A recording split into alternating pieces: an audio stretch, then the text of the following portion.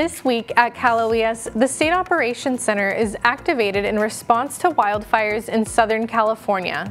We're coordinating with local, state, and federal partners to respond with critical firefighting resources to help communities stay safe.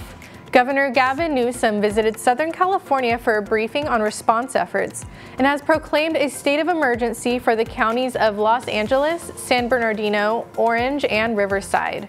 He also secured federal firefighting assistance to help ensure additional vital resources are available to fight the line, boils, bridge, and airport fires.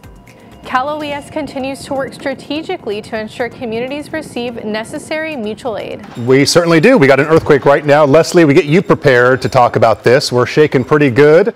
Also this week, Southern California experienced a 4.7 magnitude earthquake near Malibu. Cal Oes is monitoring the impacts and reminds Californians to drop cover and hold on when shaking starts. Download the MyShake app and enable alerts on your phone to give you advance warning of an earthquake that's about to strike. And finally, in partnership with Listos California, Cal Oes is taking action to help communities prepare by hosting regional disaster-ready summits. This week in Los Angeles, the summit brings together community-based organizations, emphasizing local response and resiliency systems. To see more from us, visit news.caloes.ca.gov and follow us on all our social media platforms.